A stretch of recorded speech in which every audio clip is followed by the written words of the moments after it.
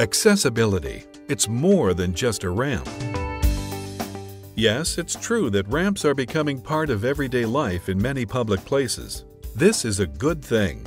But accessibility is about so much more. In North Dakota, 1 out of 6 adults has a disability of some kind: physical, vision, hearing, speech, emotional, or intellectual.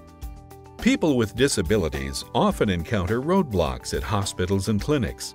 These roadblocks are seldom intentional, but they are very real. They can include architecture, equipment, communication, and our expectations and attitudes. Here are just a few things to think about when providing health care to people who have disabilities.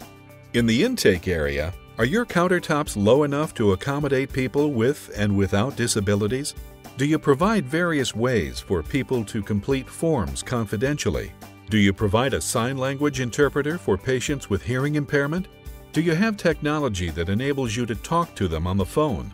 Is the language on printed information simple, clear, and free of medical jargon? Is the print reasonably large?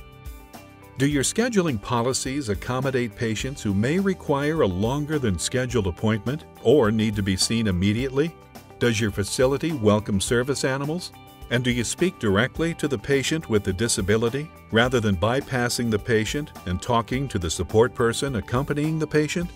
The more you think about how to make your hospital or clinic accessible to everyone, the more good ideas you'll get.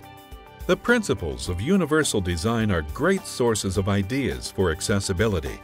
Following these principles helps ensure that a service, piece of equipment, or space is usable by all people.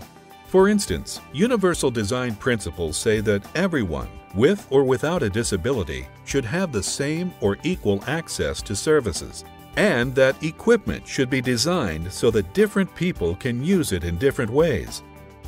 Equipment, signs, and instruction should be obvious even to people who can't read. Finally, people should be able to get information in a number of ways and should not be asked to do things that require a lot of physical effort.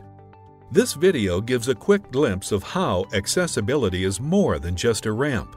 If you've seen anything here that you'd like to know more about, please contact a member of the North Dakota Disability Health Project at the North Dakota Center for Persons with Disabilities.